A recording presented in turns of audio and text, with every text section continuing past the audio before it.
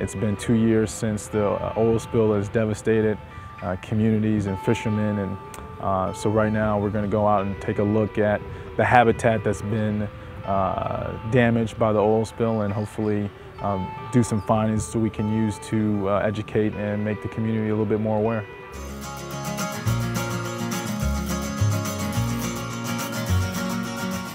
Hi, today we're in Bay Jimmy in the Barataria Bay.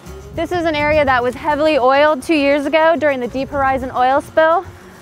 2 weeks ago we came to visit this site to see how it was doing 2 years later, and we were surprised to find that not a lot has changed. There's still a lot of oil coming out of the sediment. Wherever we stood, we actually had oil coming up out of the ground.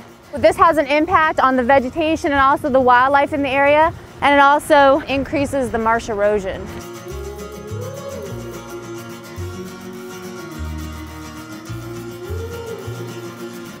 We're at what's known as Cat Island, also known as Bird Island or Pelican Island. This is one of the spots that got heavy oiling when the BP Macondo oil came through Four Bayou Pass over here 2 years ago.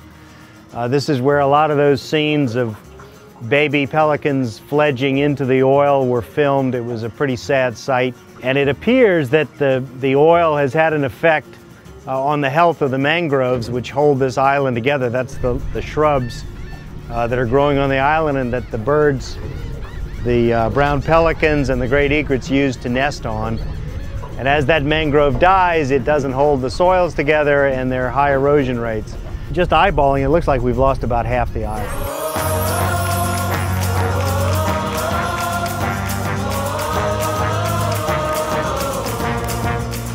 Well, we're standing on what was just a year ago when we came out here, a small island that had grasses still growing on it. It had mangrove growing on it, and as you can see, there's no island left.